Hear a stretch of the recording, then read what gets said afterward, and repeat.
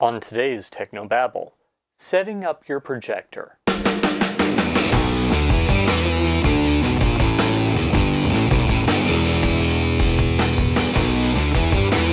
This is Tech No Babble, your weekly source for church video and graphics news, perspectives, tips, and tricks.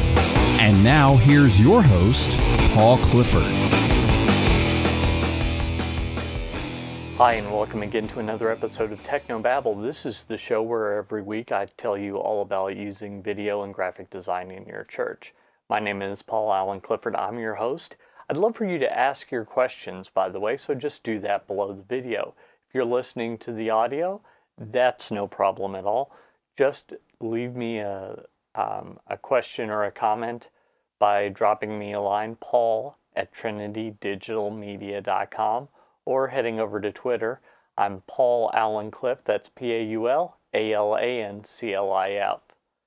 So I've been doing some freelancing, I mentioned that last week, and I have been amazed how much time and care I spend into setting up projectors when people order them, and how little time and care the people that bring their own projectors put into setting them up. So I thought that I'd give you some things to look for and some features that will make it easier for you to do this. So the first thing I want to talk about is focus.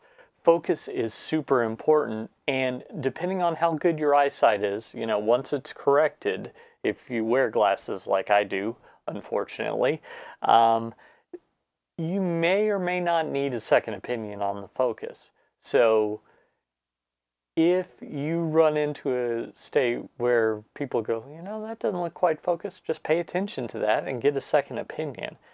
Next, make sure your image fills the screen. This is actually the thing that prompted this. I have seen more than once people just bring in a projector, they zoom it out all the way, it doesn't fill the screen, they say, good enough, and they move on. Now, I'm not talking about they have a widescreen projector and the screen is 4:3, or they have a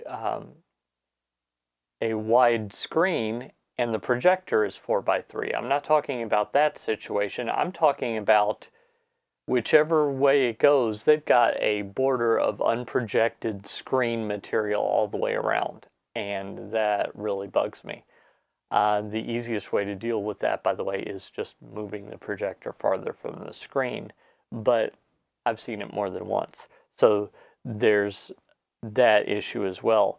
Also, keystoning. Now, keystoning happens when the projector is shooting up at the screen, and in that case, you will get a wider image at the bottom than at the top. Keystone. If the projector is shooting down on the screen, you get the opposite. If the projector is too off to one side, you'll get a wider keystone on one side than the other, and vice versa. So I might be remembering the way that it looks incorrectly, but what matters is that you correct for this so that it doesn't look like a cheap overhead projector from the 70s. If you're part of my generation, if you're in your late 30s, early 40s, you probably saw overhead projectors in use, and they were always keystoned, and it always annoyed me. So that's something to do. Finally, preventing error messages. More than once I've seen dirty filter or change lamp or service lamp or whatever. What you want to do in your church is you want to avoid these error messages, and they can be avoided just by doing good maintenance. So cleaning the filter every once in a while. Even if it's not time to change the lamp yet, clean the filter every few months. That will extend the life of your lamp because more air will get through and it'll keep it from getting too hot and exploding. It'll keep it from having a problem with being too hot and causing the projector to shut itself down during service, had that happen. And it will, with the lamp, always order a lamp a little before you need it. So if it says 2,000 hours, plan on changing that bad boy out at 1,800. You'll still have a couple hundred hours, but it's better to have a lamp with 200 hours to spare in storage for emergencies than to have a lamp that is long in the tooth and it quits halfway through service. So just keep that in mind.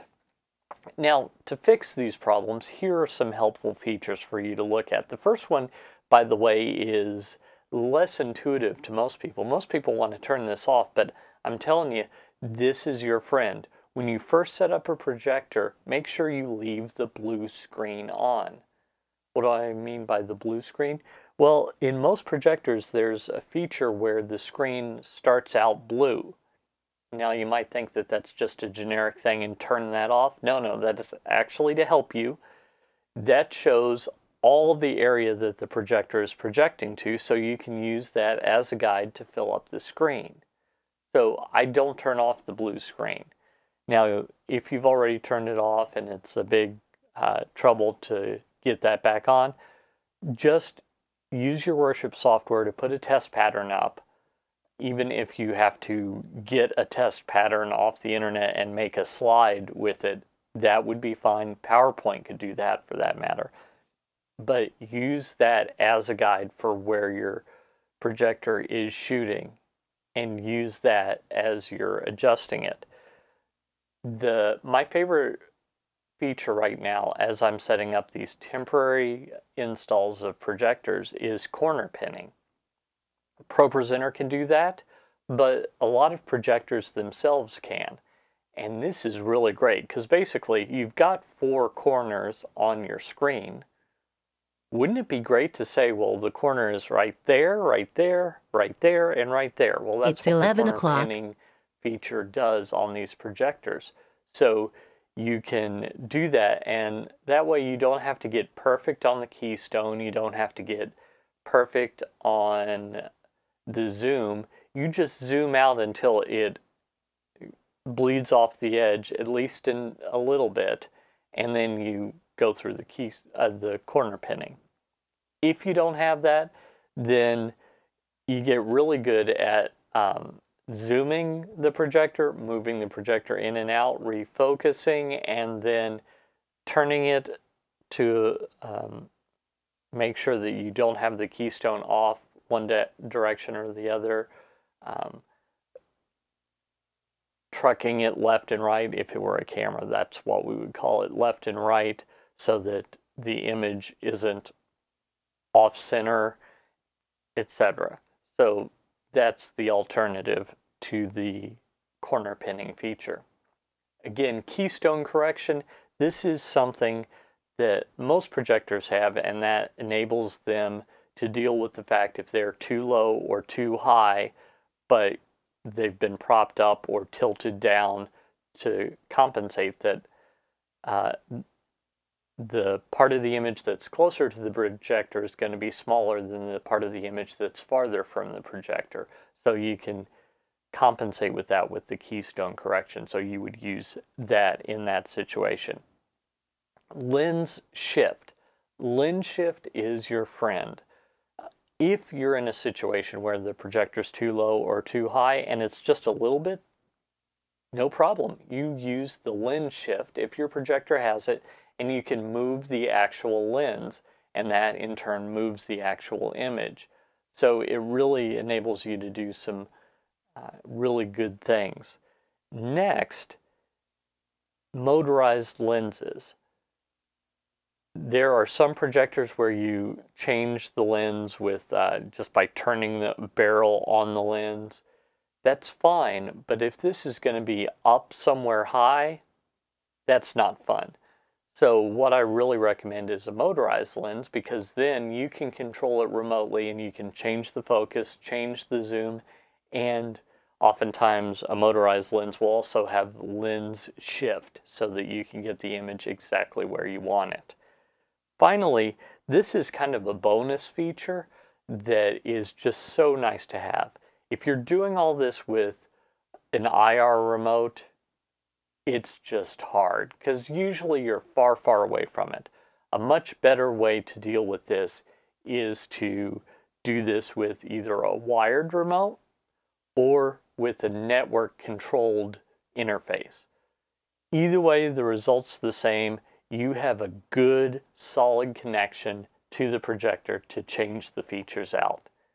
And that will help you get a better image and be less distracting for the message. I hope that helped you, and I hope that you can use these things to remove distractions at your church. If you like this content, please head over to trinitydigitalmedia.com/gifts, GIFTS, and there you can pick up some free church tech gifts and a copy of my email newsletter where I give you more tips and tricks and let you know some of the great stuff that's happening around Trinity Digital Media. If, by the way, you like this stuff and you're thinking, man, I wish you could get more in depth, Paul. I wish that there was a course or a book or something that you've written. Well, guess what? There are courses and books that I've written. So head over to trinitydigitalmedia.com/store. My intent in this is to give you time back and to make you more effective. I don't believe that you have to choose between quick, free, or high quality. With the right training and knowledge, you can get all three. So you can get very inexpensive, very high quality, and do it very quickly if you know what you're doing. So that's why I'm trying to help you out with these resources. Until next time, go out and change eternity. This is Paul Allen Clifford with TrinityDigitalMedia.com.